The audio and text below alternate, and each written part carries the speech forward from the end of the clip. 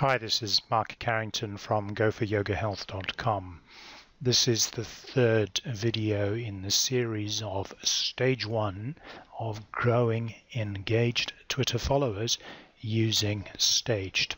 And you'll remember that I've been contrasting using traditional Twitter tools and the Staged toolset. So let's just get a picture of where we are. Today is the 4th of March. We last talked on the 18th of February.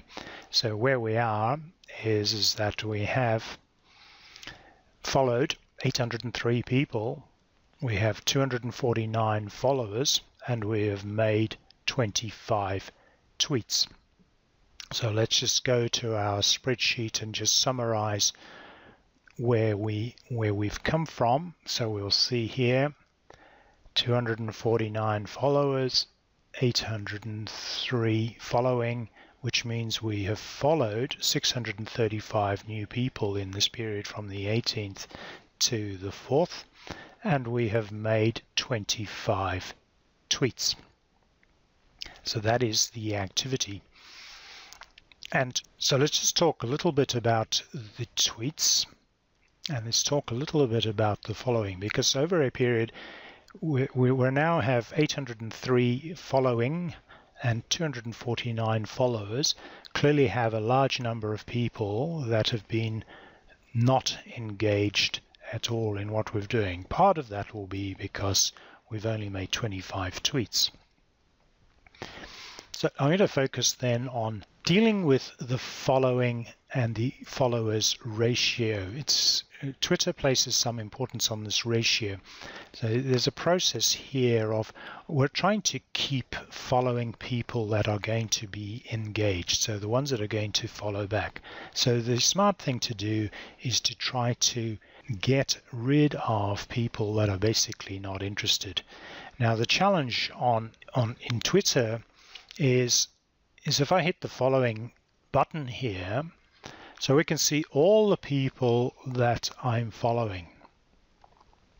Now what I can't tell from here, as we just run through this list, is who did I follow first, who has large followings, who is inactive, and all I can guess is that as I scroll down to the bottom here and it keeps refreshing, is these are the people that I followed the furthest time ago.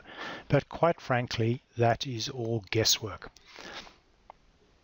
And Twitter provides no way of helping us to identify, and we can't tell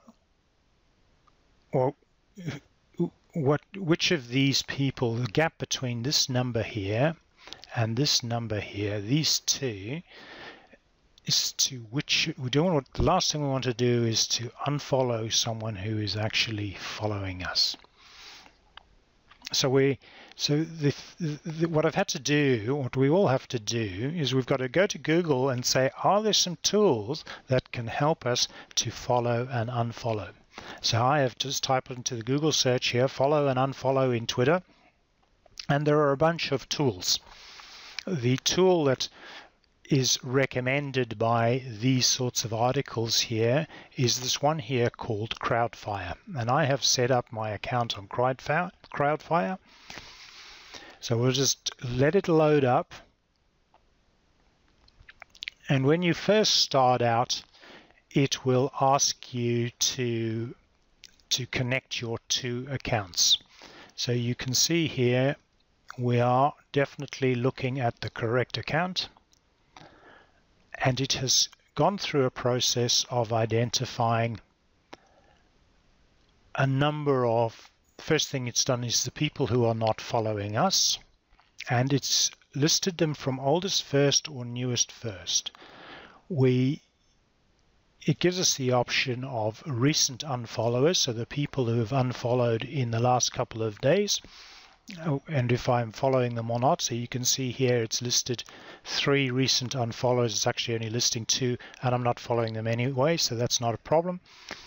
And then recent followers, people that I could actually consider, so they've followed me and they've just identified, so I could consider following these people directly, and I will actually do that right now. So, and applying my same principles is if there's words in English and a photograph, I will follow. This person has got no photograph, no words. And someone is related, she's got no words. I might have to look at her profile. I can click on her profile to have it see what does it really mean to put customers at the center of your corporate strategy.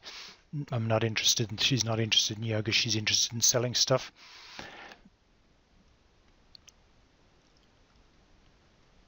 So there we go. So the recent followers, we have followed a few of those.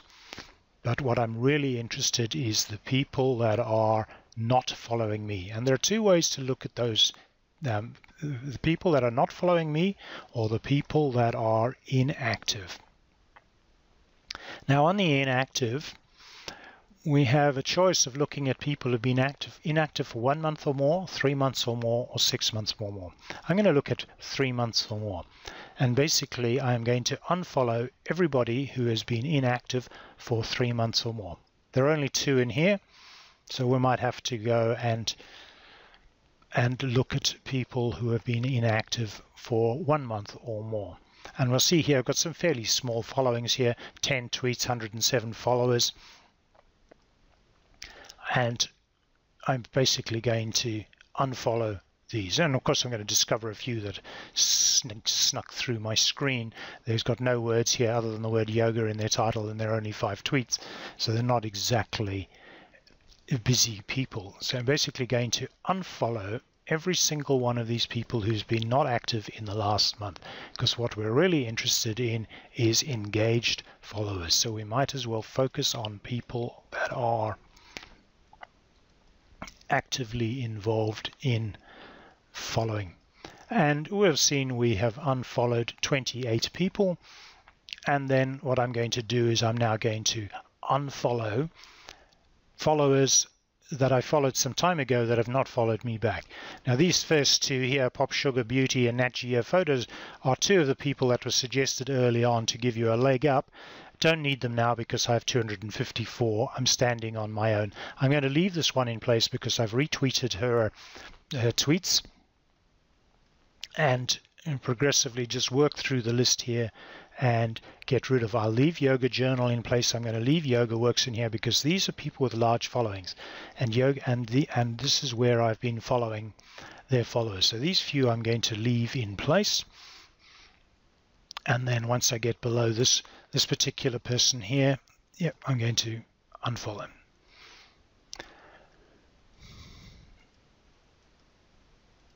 And you'll notice that the process of pressing these buttons, it takes a certain amount of time.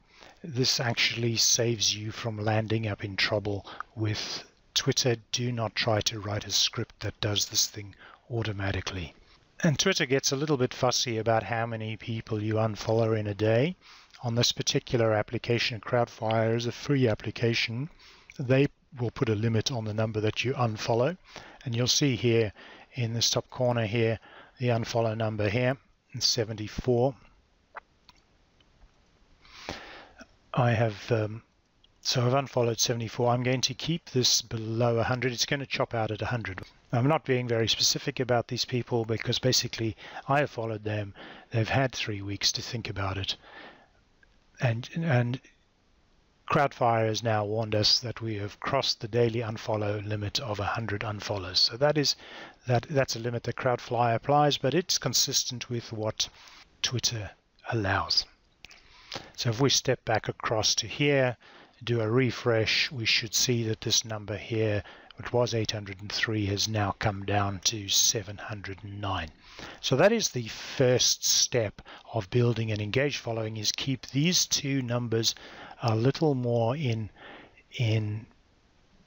balance by periodically unfollowing people who are not following you, and certainly getting rid of people who are not active tweeters, and keep that a bit more in balance. And later today I will follow a few more people, so I've unfollowed 100, so I can go follow 100 more people and we'll get these things more in line. The next thing I want to talk about is is I'm going to do it by example. Is part of the process of building engaged followers is to deliver content. And what we know full well from Facebook, from Instagram, and from all the likes is that photographs work. So what I've done here is I have drawn some photographs in here. So this first tweet here is a photograph. This tweet here is a photograph. And this tweet here is a photograph. So those are, and this one here. So these are new that have come in since yesterday when I set this up. So these few tweets, there's 4 or 5 tweets that have come in since yesterday. Now, where I have found those tweets, those photographs, is that I have captured them from Instagram. So if I go across to my Instagram account, basically what I've done is I have looked for, in the search box, for yoga. Now just quickly on Instagram, you have to open your account on a smartphone application, either Apple or an Android phone, but you can operate the platform on your computer once you've set it up. So I've just searched here for yoga, and I've put the hashtag in front of it and done that for a very specific reason, because I want to go and find photographs that have been hashtagged. And I quite like this one here called Yoga Everywhere, because I want to create an image and a story around the power of yoga as part of everyday life. So we can see there are 1.1 million posts. That's a popular hashtag, and the photographs are, some of these photographs, there's 2,600 likes, 2,000 likes. These are sorted by likes. Some of them have tips and keys on how to do things. Some of them are pure advertising, which is no surprise, but there's some really fabulous photographs. And as I work my way through here, I could see these photographs are pretty attractive, and they can all have a story. They will all have a story attached to them. So let's just pick this one here.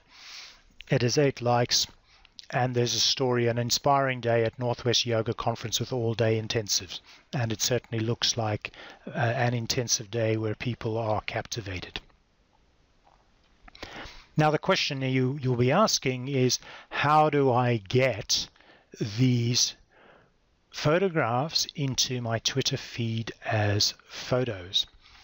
And the trick that I'm going to show you here is I've used a piece of software called IFT.TT. Now IFT.TT stands just, it's very simple. It stands for if this then that. So if we open up IFTTT, we'll see so it's if this then that. And IFTTT is a free service. They allow you to connect one Twitter account to this particular account.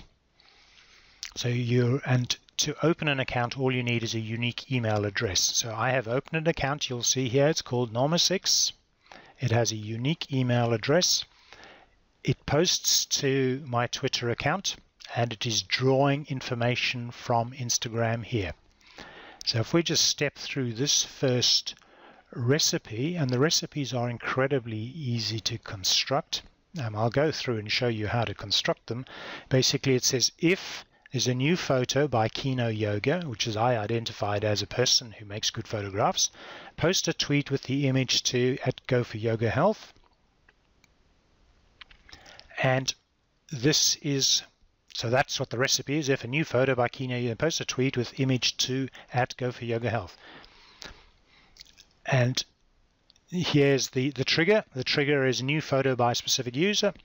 The action is post a tweet, and these are the words. #GFYH, so that's my hashtag, #GoForYogaHealth. Thanks, the username, so I could see that the person who contributed the photograph gets credit, and the caption that comes from, and the image URL. All of that stuff is done automatically for me. The other recipe that I have and we'll step into this one here, is if a new photo by anyone with hashtag #yoga everywhere, then add photo to Twitter and to the Twitter buffer.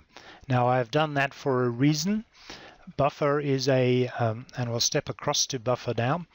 Buffer is a way of storing up your photographs or your tweets so that they can be delivered on a timetable.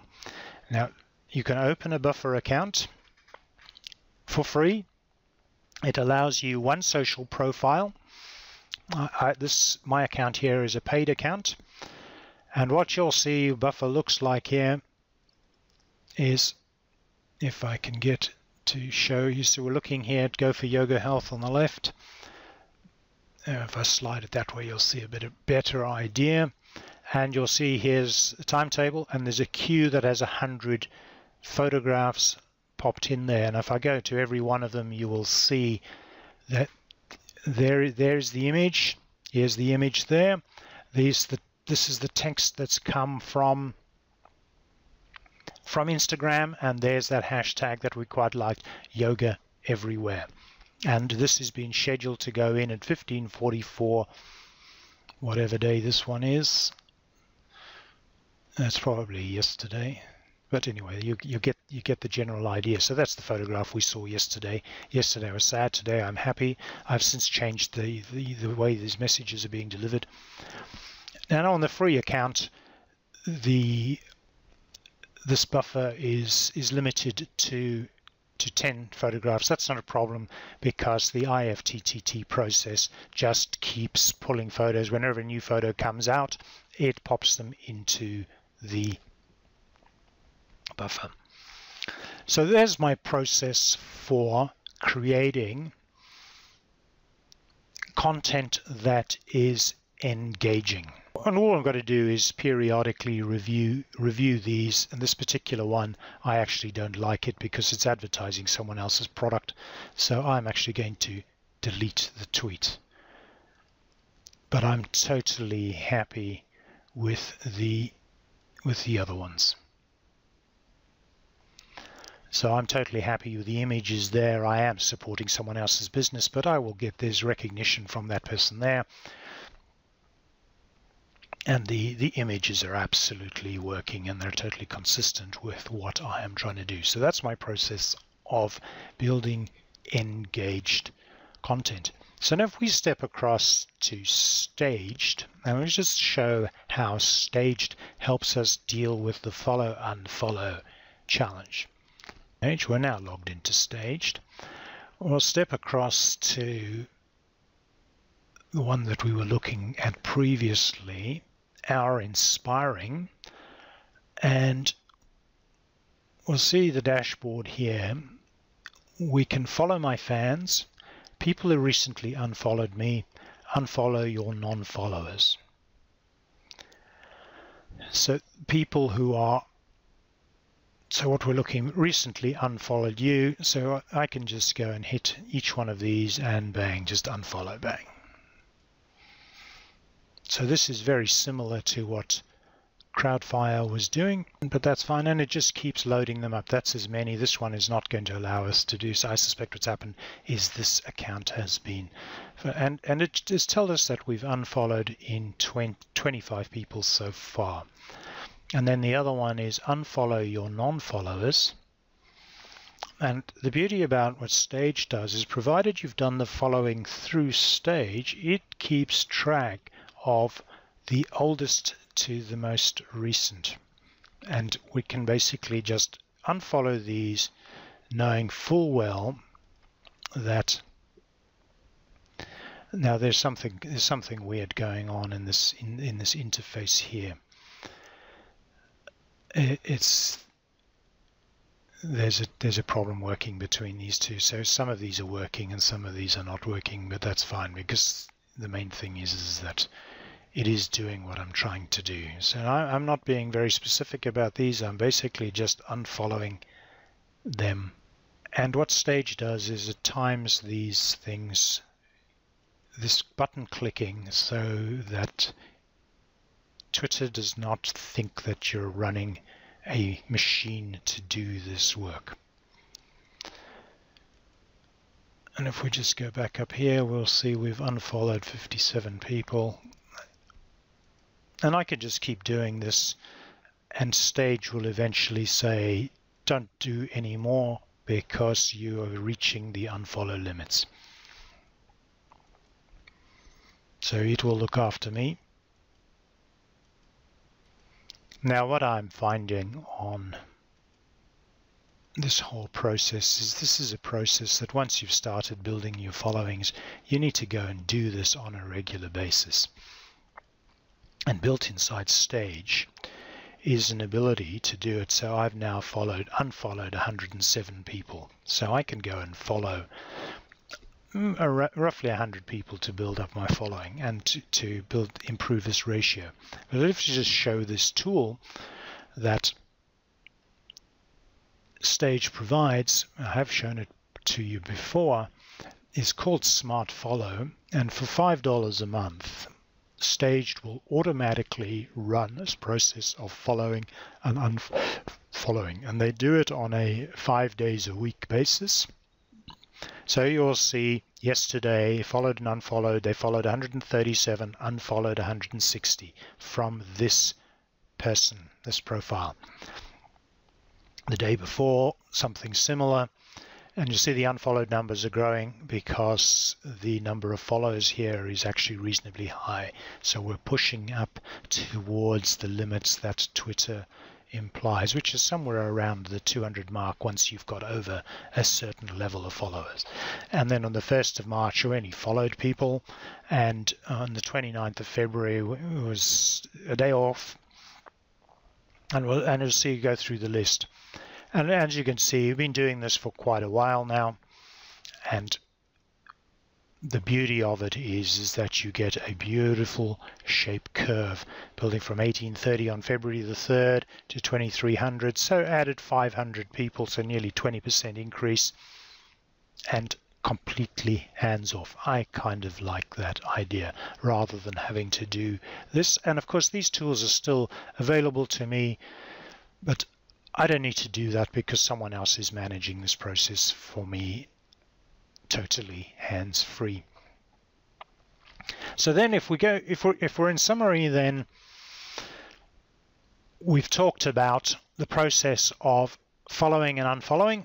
So particularly the process of unfollowing using the Crowdfire tool. And you can use any one of those.